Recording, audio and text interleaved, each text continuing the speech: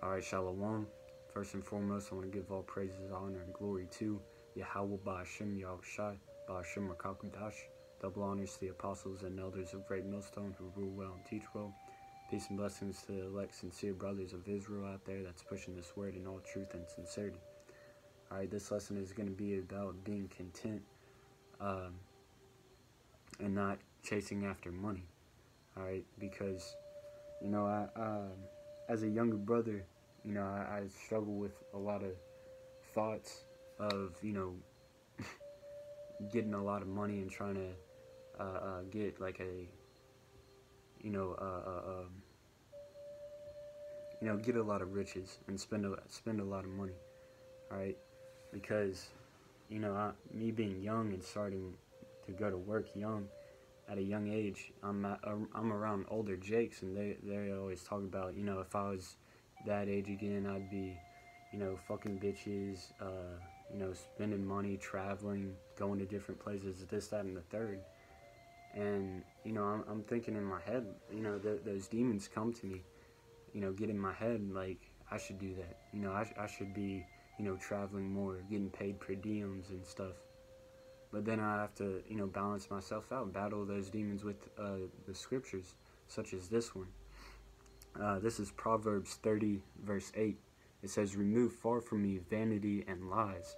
You know, like, cast out those demons, vanity and lies.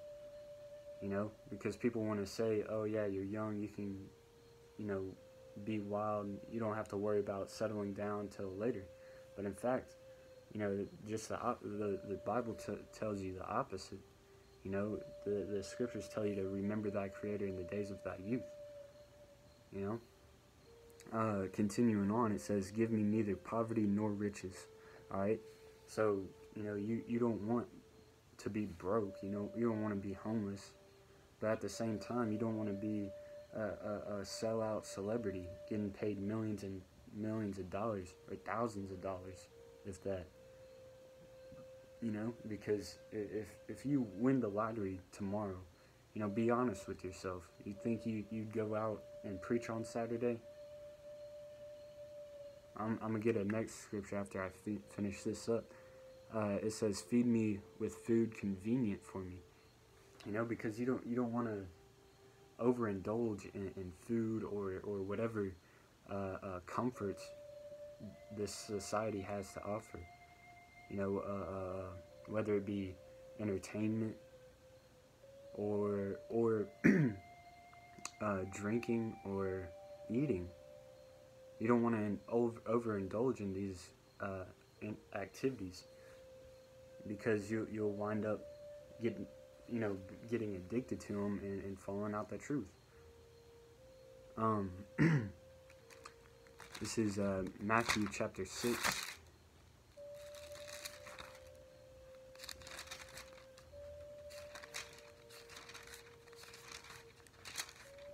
Matthew chapter 6, verse 24, and it reads, "No man can serve two masters, for either he will hate the one and love the other, or else he will hold to the one and despise the other.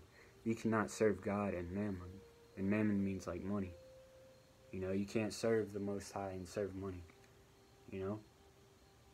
So, I mean, you trying to... Basically, it's impossible to be this rich celebrity and also be, you know, a righteous man. Well, I won't say it's impossible, but it's hard. You know, Matthew 19.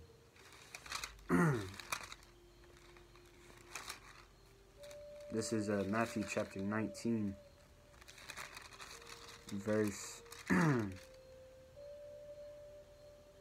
verse 24. It says, "And again I say unto you, it is easier for a camel to go through the eye of a needle than for a rich man to enter into the kingdom of the Most High." You know, because have you ever seen a camel go through an eye of a needle? A little teeny ass needle? No. So I mean, it's hard. It's hard for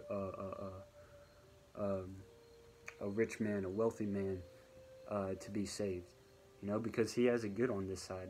He feels that there's no, he's good. Like he doesn't have a reason to get right.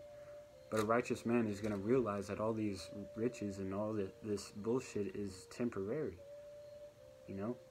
So I mean, they won't strive to build up that 401k or whatever, or get paid by the boatloads.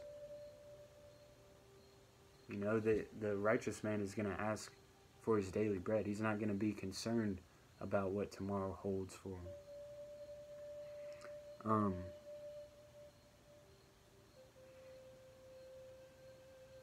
I'm going to get 1 Timothy chapter 6.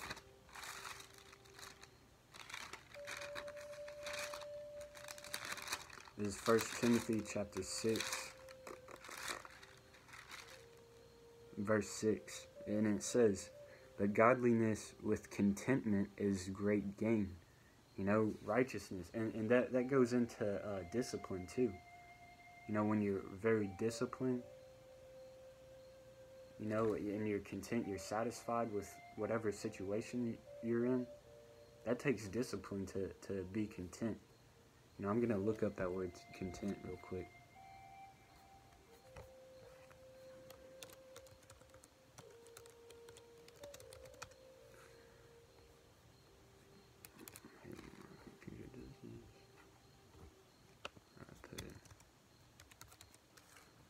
In a state of peaceful happiness, satisfied.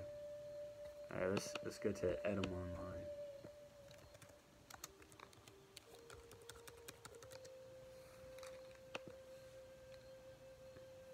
To rest or be satisfied, to give satisfaction to, contained, to hold together and close, with together to hold, contained and satisfied.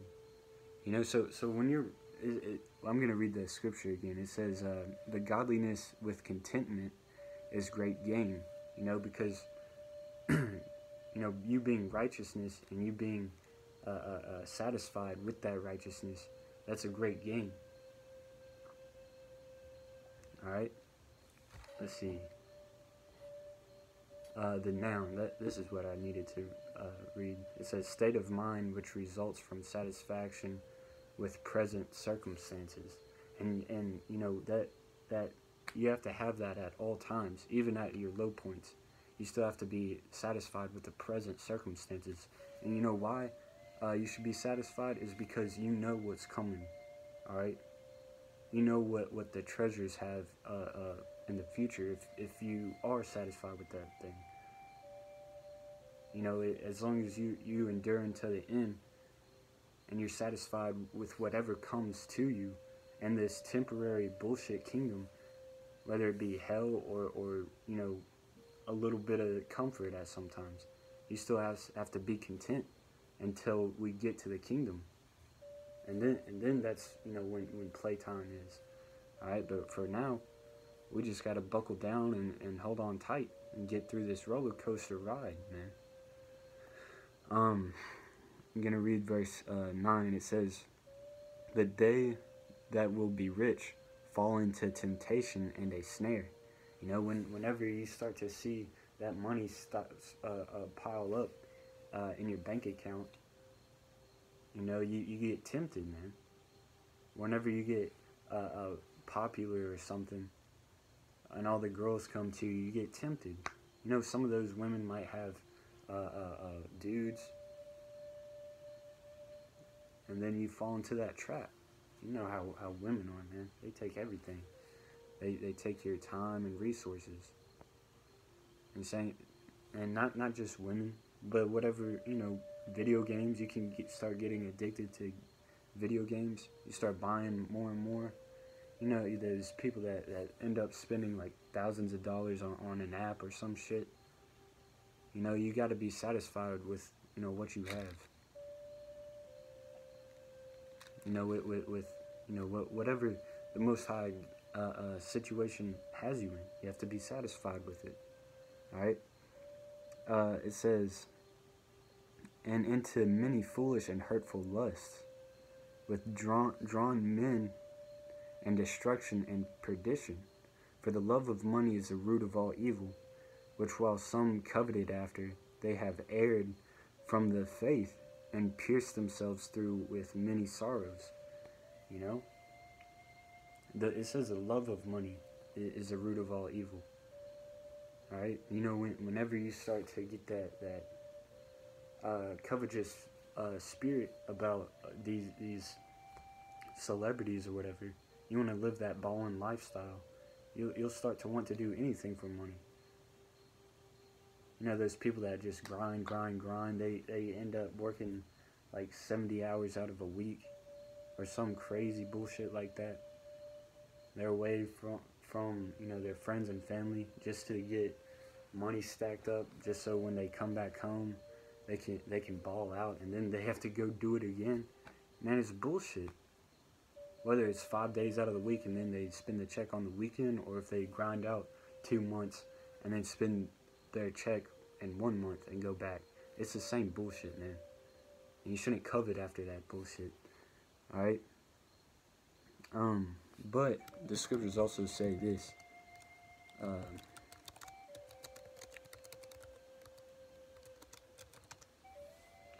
This is Ecclesiastes 7:12. It says, "For wisdom is a defense, and money is a defense. The excellency of knowledge is that wisdom giveth life to them that have it." You know, so money is a defense. So I mean, you should look at it as that. Don't look at it as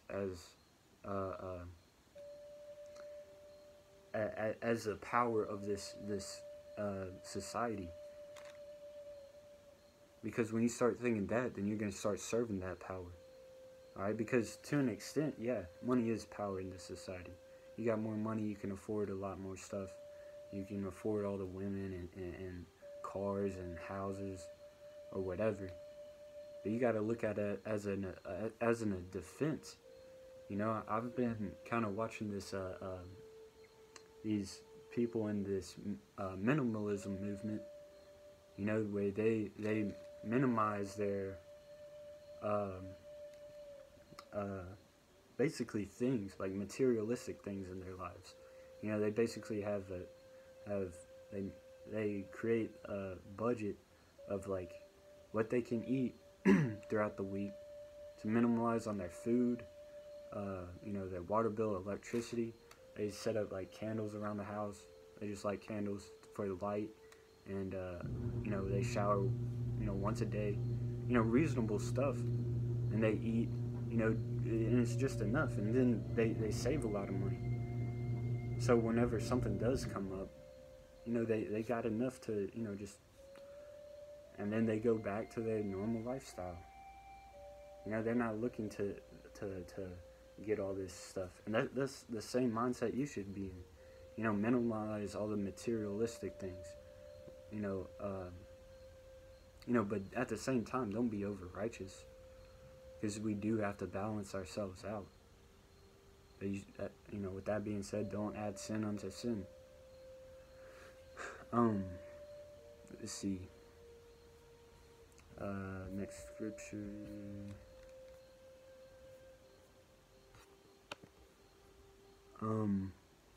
Psalms 37.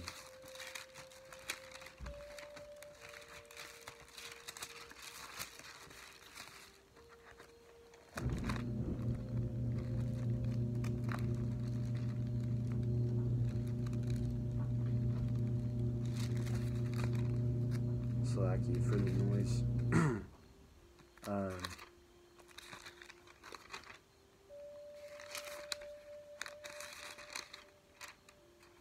This is Psalms 37:4, and it says, "After it a voice roareth."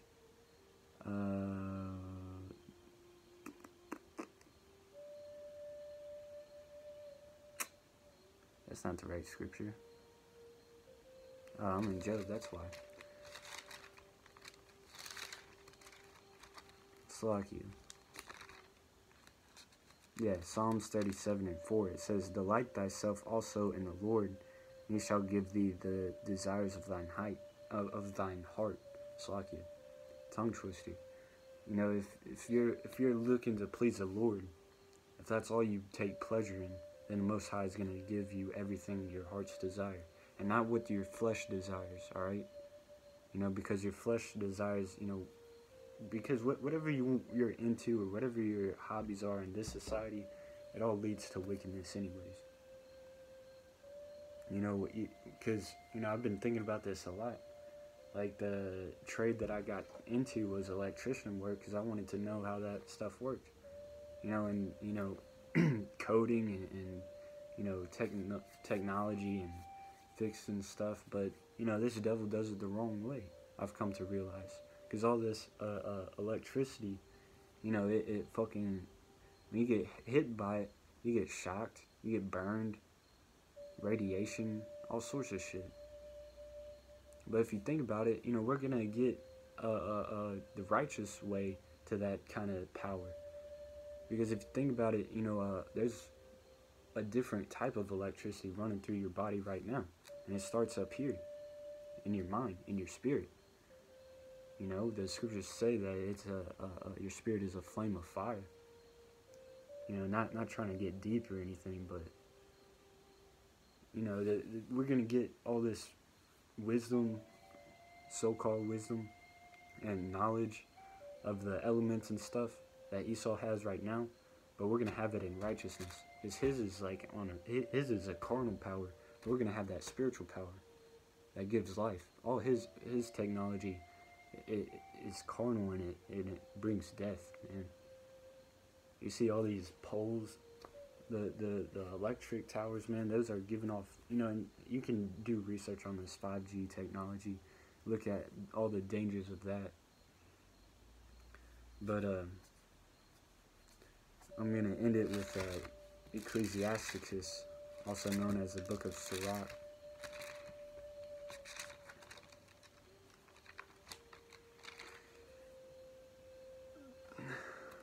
Alright, Sirach chapter 18, verse 31, and it says,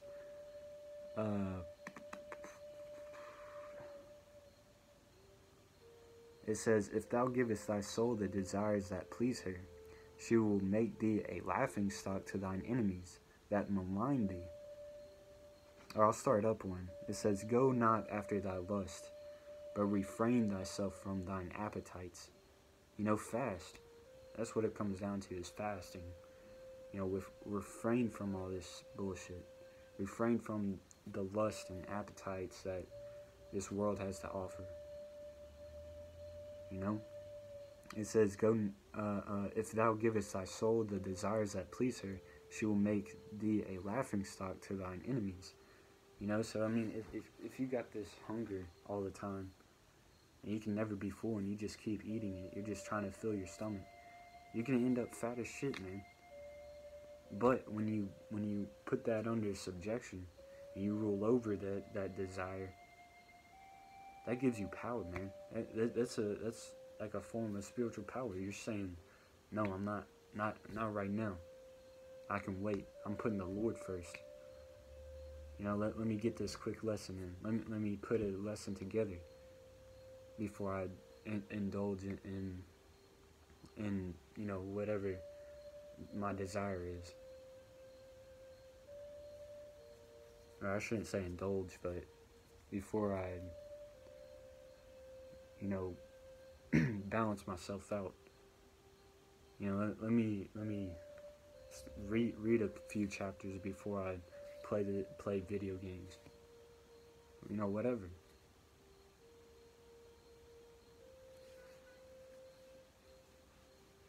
But with that, that's all I had. I hope this video was edifying. Till next time, shalom.